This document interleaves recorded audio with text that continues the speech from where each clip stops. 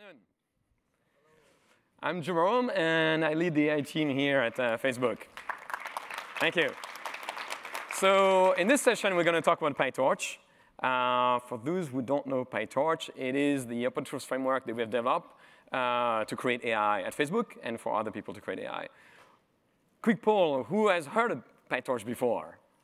All right, I would assume no. Who uses PyTorch? It's getting there. All right, so PyTorch is a deep learning framework that, let's see if that works, that we use for our engineers and researchers to develop new machine learning models, explore neural network architecture, and deploy them at scale in production, right? PyTorch started around 2.5 years ago as a project directed toward AI researchers. And it quickly caught on because of its ease of use, and really it facilitated exploration in deep learning.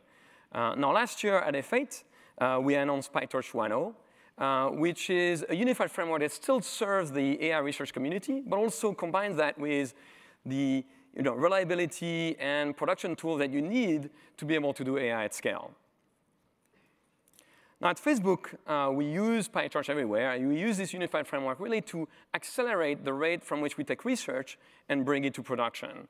So for example, today, we use PyTorch 1.0 end-to-end to deploy and create all our natural language services and machine translation services, OK? And it's in a product like the Facebook app, or like here, in M Assistant in Messenger, OK? Now, this system today provides around 6 billion translations a day. And thanks to the flexibility of PyTorch, we're able to actually iterate very quickly. So today, if you were at the main keynote, Shreb talked about self-supervision. And we are deploying this self-supervision research in production just a matter of weeks after it has been created.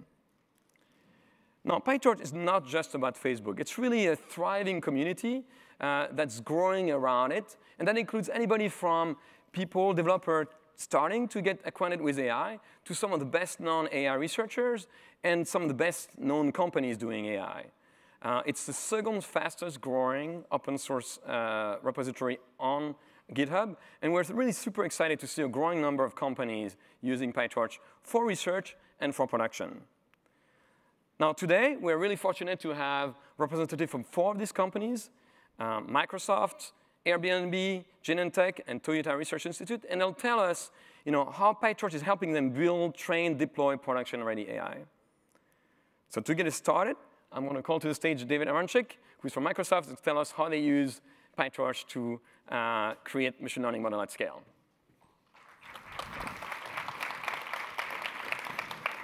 Thank you very much. I feel like I get to cheat because you all are full and happy, and that just it means you're going to judge me better. So as Jerome said, I'm Dave Aronczyk. I lead open source machine learning strategy at Azure, and I do a bunch of work in ML ops. And previously to this, I was the lead PM on Kubernetes, and I started the Kubeflow project. And so I really understand the value of a fast-growing, deep community around open source machine learning. And that's exactly what we're seeing at PyTorch. At Microsoft, we've been doing machine learning for a long time.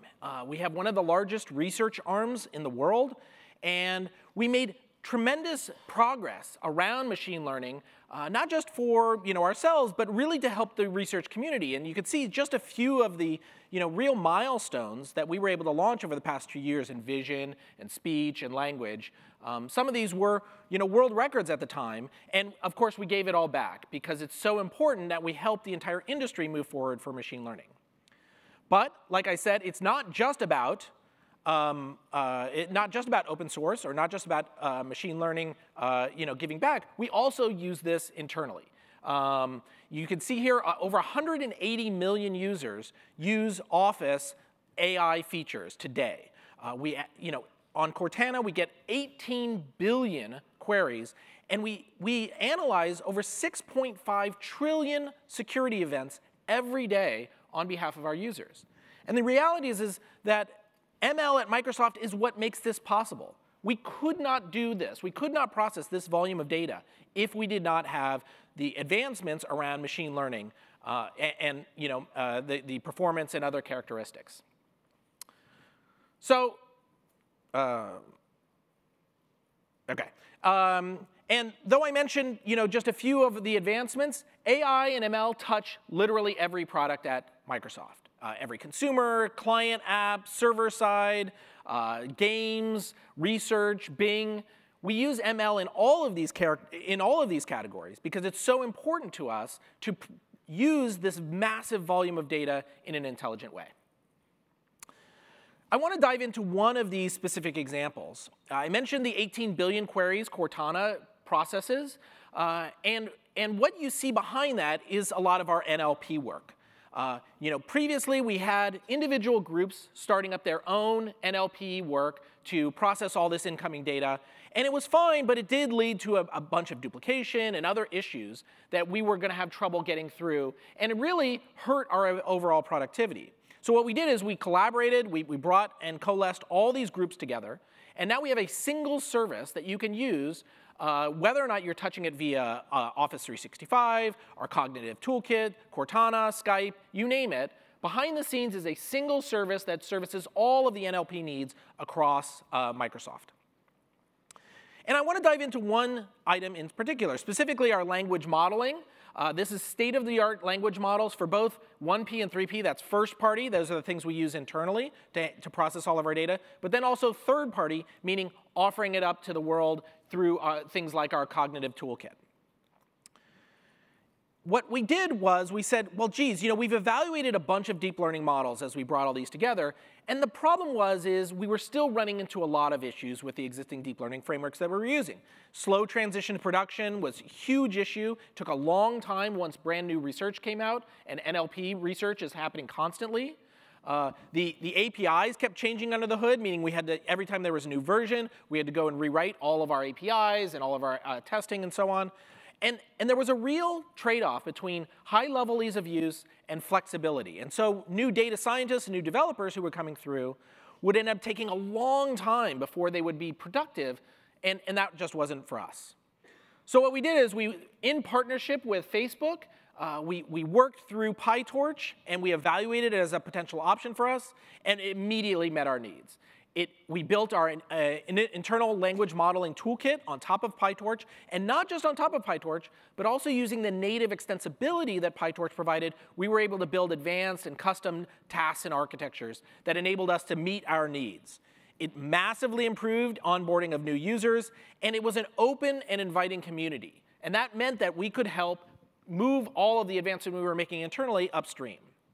As a result of all that work, we're able to scale those language modeling features to billions of words with very, very fast prototyping, so we're able to test brand new research papers and other things that come down the line. The API has been static and very well thought through from even 0.4, meaning our tests and our systems have been extremely powerful. And then we've seen a dramatic reduction in times and improvements in model sizes. And you can see some of the ways that we have moved that content upstream into the native PyTorch repo for everyone to use. And you can see some of those advancements here. But beyond that, beyond just PyTorch, we wanted to work and move this stuff to production very quickly. Today, or previously, we would have a problem where each group might spin up their own silo, and that was a real problem as well. Again, duplication, the amount of time it took to productionize, to package, and move those things was really, really hard. And while it made it very easy for our developers, it made it very, very hard on our SREs and the people who would have to support it. And you saw the just explosion in test matrices you see here. Now, I know what you're saying. Don't you love PyTorch? We do. We promise we love PyTorch. But we also love many other frameworks. We love R and TensorFlow, MXNet, scikit-learn. We can't pick and choose here. We want our developers to be most extremely excited. It's like trying to pick your favorite kid. It's my eldest. No, it's not. It's not, I promise. If you're watching this, it's not. Promise. So what we did was we worked with we worked with Facebook to go and launch the Onyx framework that enabled us to create an intermediate representation that meant we could take from any of these frameworks, convert it into this intermediate representation, and then roll it out to all of these various locations. And this massively improved the ability for us to move this to production. But it wasn't just about moving it to production. Like, though that's great, we also wanted to do a lot more here. And so we built a whole bunch of connectors. We have over 30 connectors right now. We saw a 14 times improvement in speed and latency characteristics. That's not 140%. That is 1,400% improvement. Just dramatic improvement, with the average improvement being between 3 and 5 times faster. And this is shipping on more than 1 billion devices today. Every time you open your Surface and you get that registration of what you look like and whether or not you can get into your machine, that is an Onyx model running on the Onyx runtime. And while it's 1 billion today, it's going to be 10 billion or 100 billion tomorrow based on the IoT and moving this out everywhere. And the fact is that we are so committed to open source. Everything you've heard me talk about here is open right now. You can go to any of these repos, the PyTorch repo, the Onyx repo, the Onyx runtime right now. You can download it. You can mess around, give us feedback, do pull requests. But most of all, you can contribute and just tell us how to make things better, because we are open and listening. And the reality is it's only through a deep and broad collaboration with a company as ready and understanding of machine learning as Facebook that we were able to achieve this. Thank you very much.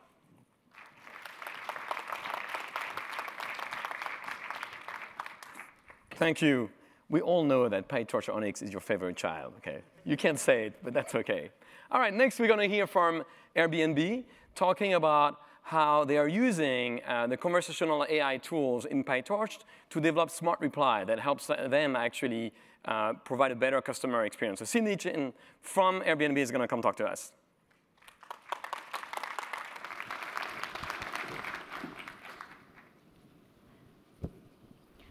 Good afternoon, everyone.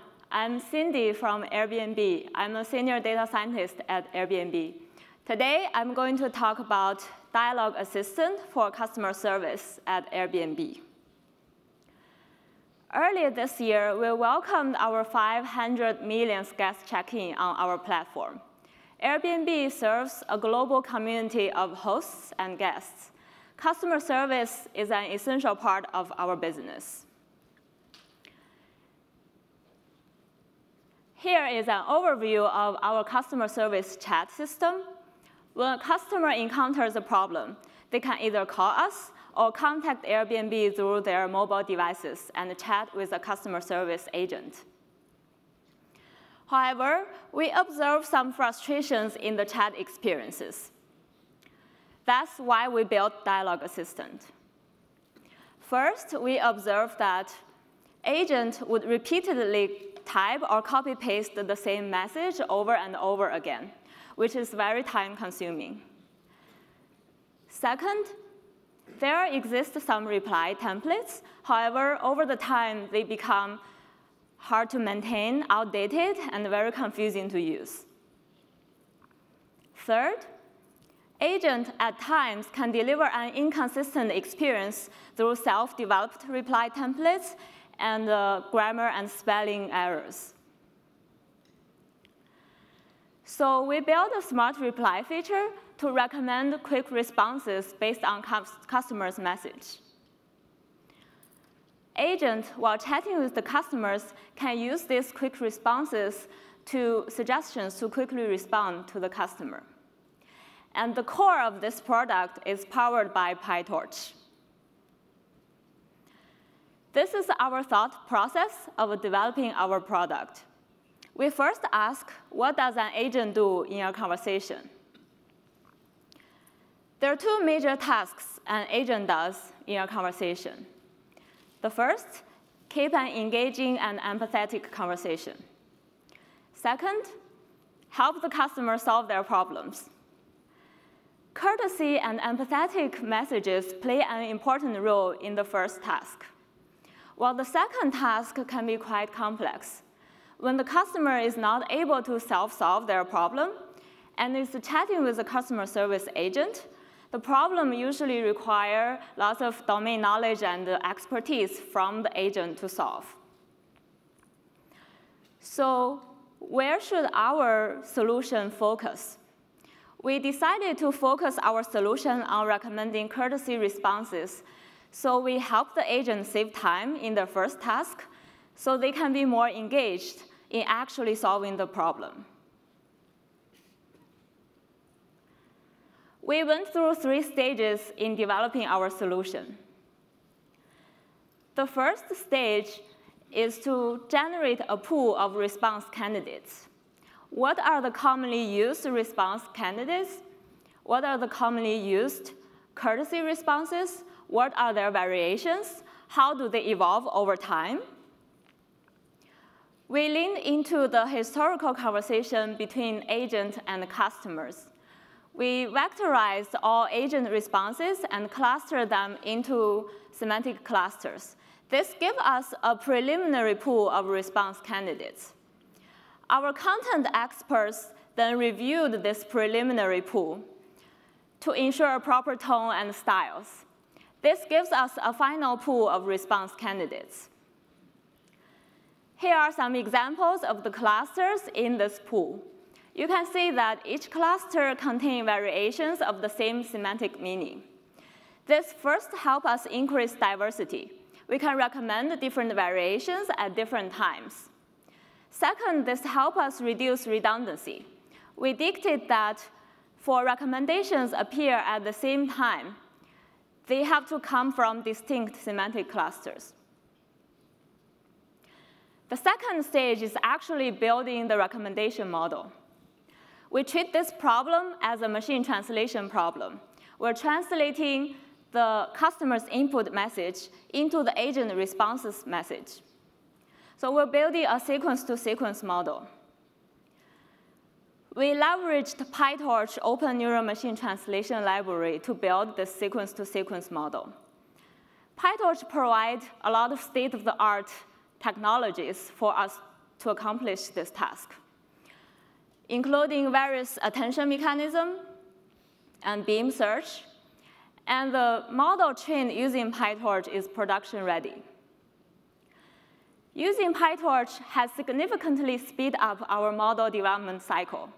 And there is an active community in PyTorch around developing models for machine translation problems and conversational AI problems. It's worth to point out that the responses generated from the sequence-to-sequence model may contain incomplete sentences and unsatisfying styles. So we use the k-nearest neighbor to find their nearest neighbors from the candidate pool we generated in the last stage. We also ensure that recommendations appear at the same time, come from distinct clusters. So the model is production ready. The last stage is actually to productionize it. Airbnb's machine learning infrastructure, Big Hat, provides a service called Deep Thought. Deep Thought will deserialize the model and turn it into a real-time scoring API. When customer sends a message, this message goes to this API to get recommendations back in real time. These recommendations will appear on the agent tool for the agent to use. And we are open sourcing Big Hat framework. We have written a blog post on Airbnb engineering and data science blog. And we also published a paper at AAAI Deep Dialogue Workshop. These articles provide further discussions around further development steps and how we overcome various challenges during the process. If you are interested, please check them out. Last but not least, please stay connected with Airbnb by visiting airbnb.io for news, career, and events information. Thank you. Thank you, Cindy. Thanks to PyTorch. Next, we're going to receive Daniel Bozinoff. He's going to talk to us about Genentech, completely different use of the same technology to really develop personalized cancer medicine using the key flexibility of PyTorch and the dynamic graphs. Daniel.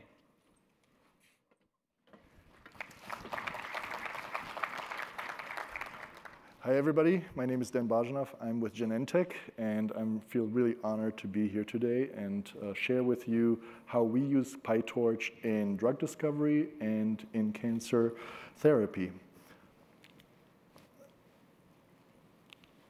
Okay. This is, in a nutshell, all you need to know about the pharmaceutical industry. Of all the molecules, all the promising molecules, all the drug targets that we can come up with in research, only 3% actually make it to a final product. The vast majority of molecules get eliminated either in preclinical research or in failed trials transitioning from phase 1 to phase 2 to phase 3, et cetera. This is really a bad business model if you think about it. If we were an airline and we gave you a 3% promise to get you to the point that you bought a ticket for, this would not be a good business model. But it gets worse. This is, what you see here is the historical development of cost per single drug to actually make it to market over several decades. We call this Eroom's law, which is literally Moore's law spelled backwards. So where Moore's law improves over time exponentially, our cost increases over time exponentially. So this is, of course, you don't have to be a pharma expert to know that this is not sustainable. However, I personally, or we at Genentech, we see huge opportunity here for AI to actually reverse that trend and improve drug discovery as a whole.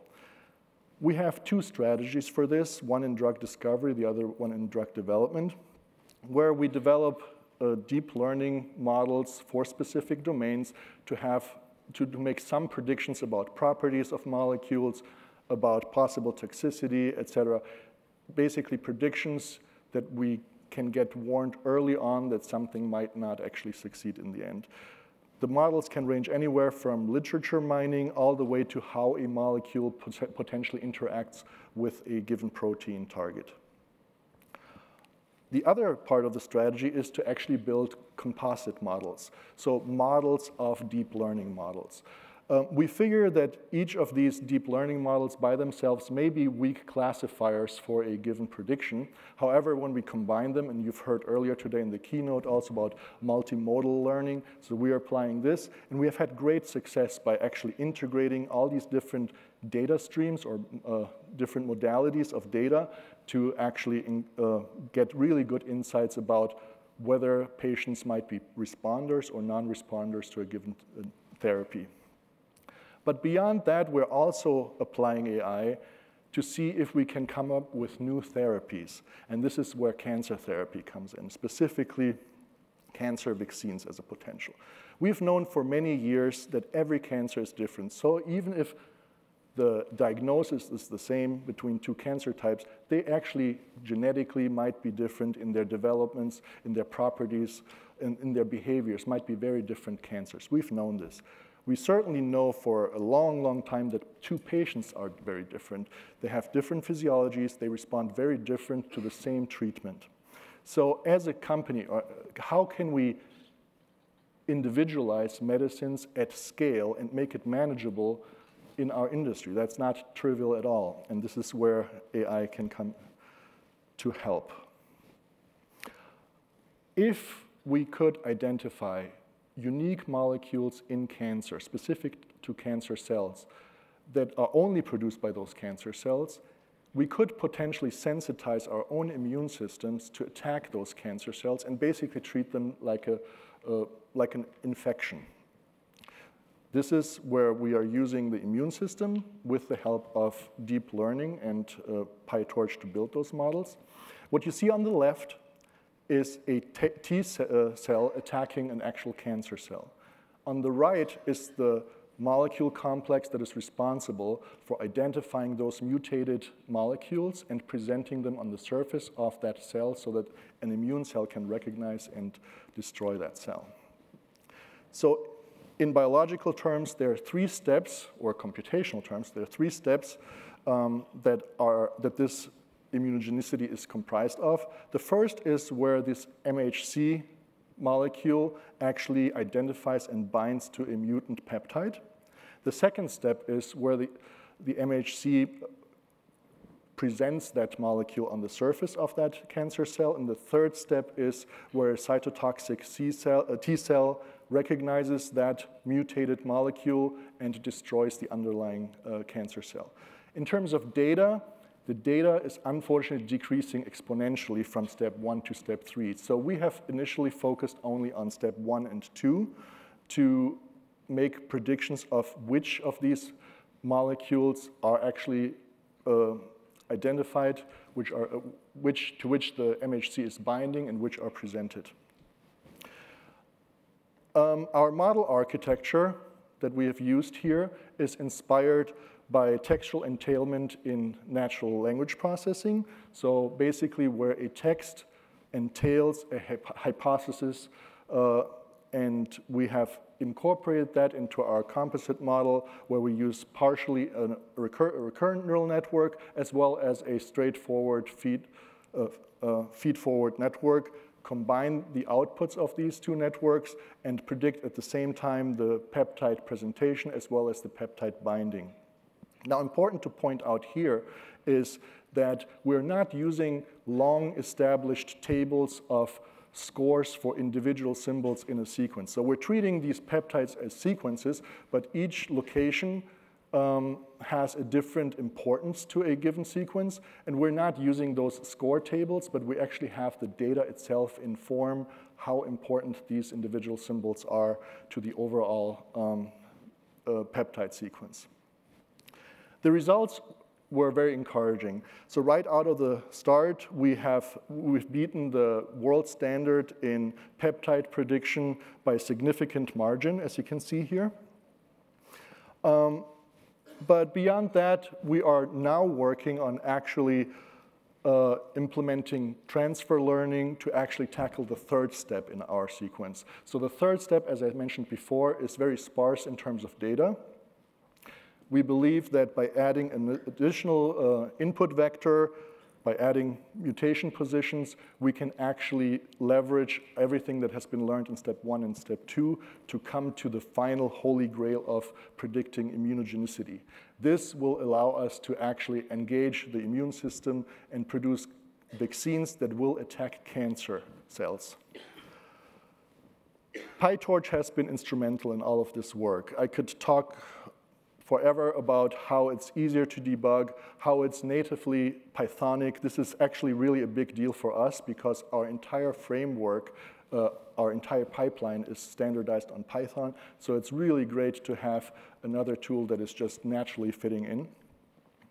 But I really want to use this opportunity to thank all the PyTorch developers out there and just explain to them that their efforts really help saving future lives. So I really want to extend a huge thank you from an industry that you may have not thought about that is using this incredible tool, this incredibly available open source tool in an area where you may have not predicted. So thank you so much for all your efforts.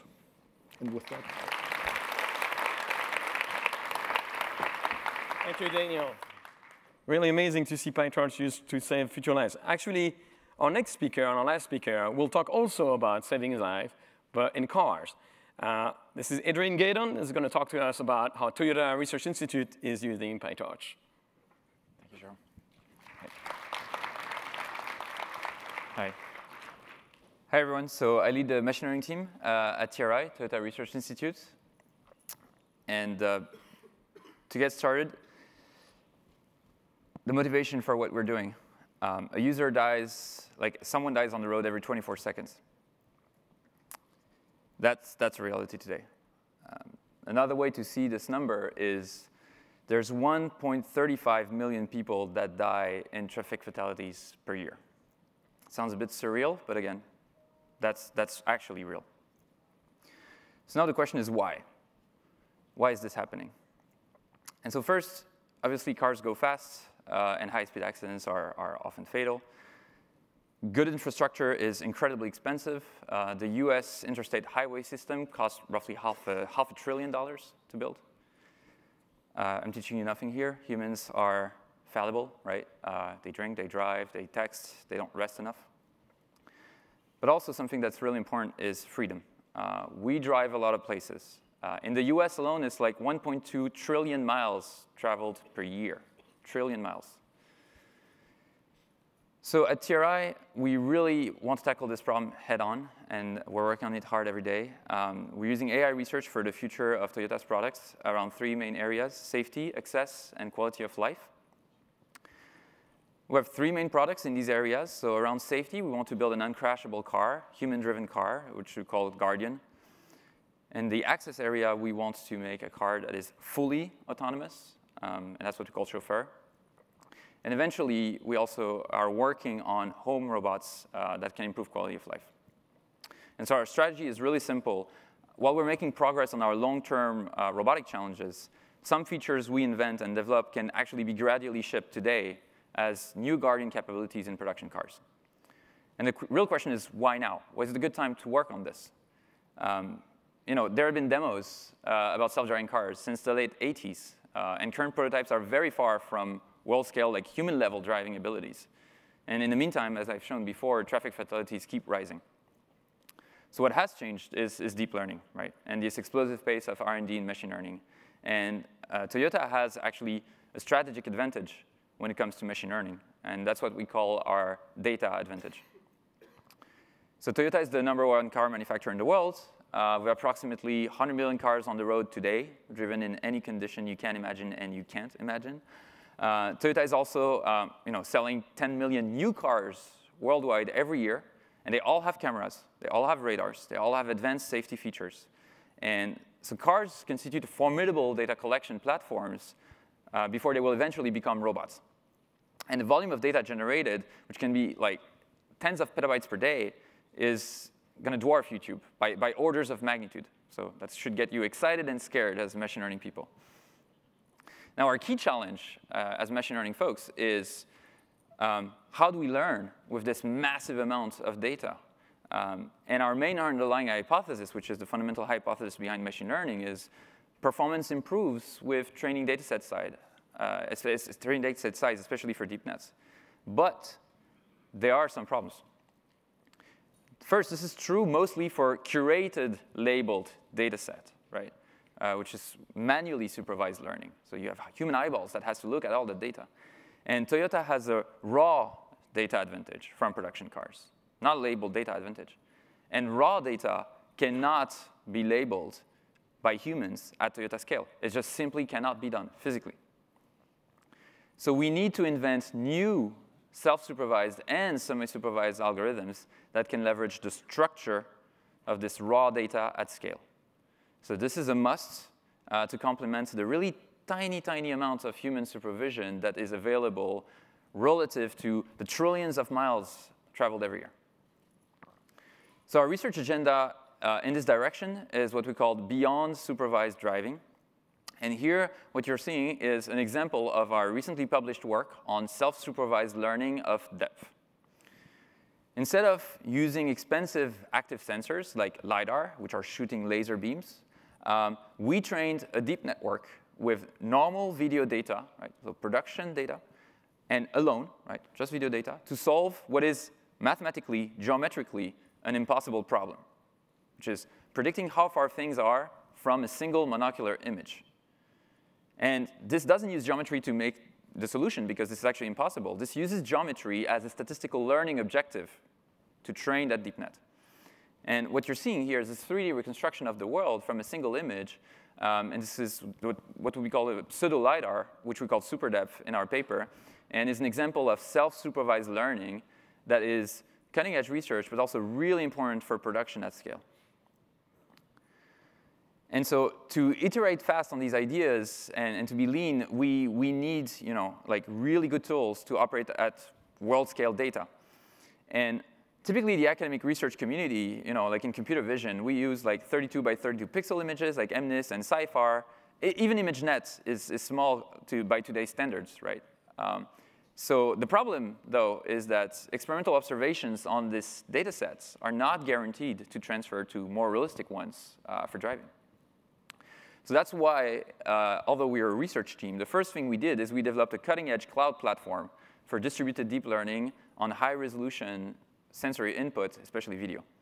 So here's a graph of our GPU usage as we scaled up over the years and as we gradually developed these tools. And maybe you can guess when we started to introduce PyTorch and when we had a really nice Christmas break and a nice productivity boost afterward. And really, like for us, PyTorch's unframework nature has really led to its successful adoption at TRI. It was instrumental in scaling up the simple APIs, the defined by run paradigm, the integration with the global Python ecosystem, and overall the great user experience for fast exploration. And it's not just fast to develop, right? It's also really fast for training at very large scale, as you can see here. So now talking about going fast, the pace of progress in AI, as you all know, is really incredible. AI research is done in the open, as it should, and Facebook is a great leader in that field. However, the field of automated driving is notoriously secretive. There's a lot of hype with very little actual published research by the key players. So we're different. While we care about having an impact as fast as possible, because the clock is ticking, we are seriously facing the long-term challenges and publish our progress. So this graph right here describes the growth in terms of research publications in automated driving and deep learning that my team has done. And in addition to our creativity and expertise, PyTorch has really amplified our capabilities to iterate quickly from idea to real-world use cases. And real-world use cases in driving is really hard. Like fast real-world transfer is hard for robotics in general because it requires extensive testing. And improving one's tools and good architecture is essential, and what in Toyota we call like Kaizen, continuous improvement journey. And this is why we're excited for new awesome PyTorch production features that will help accelerate us even further. Let me drive you through a quick example of how things can go from an idea to a real-world use case.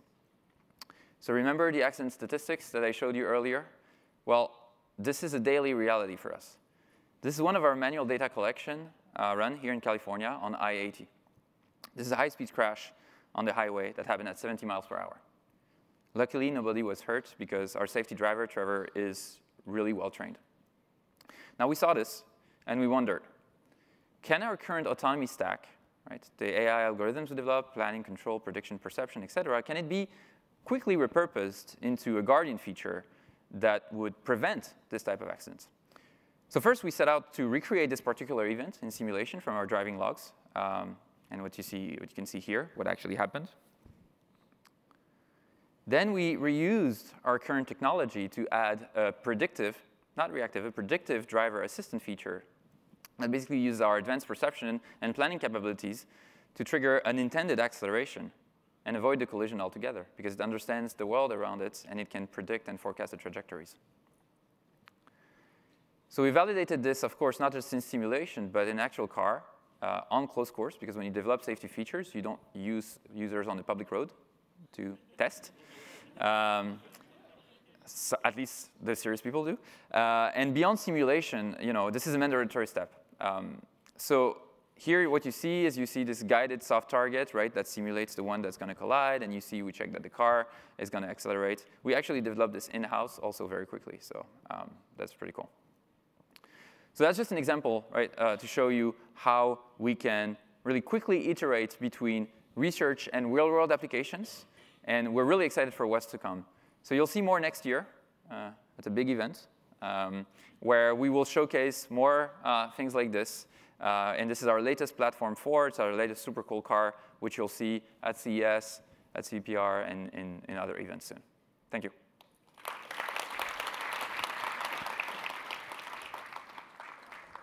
Thank you, Adrian.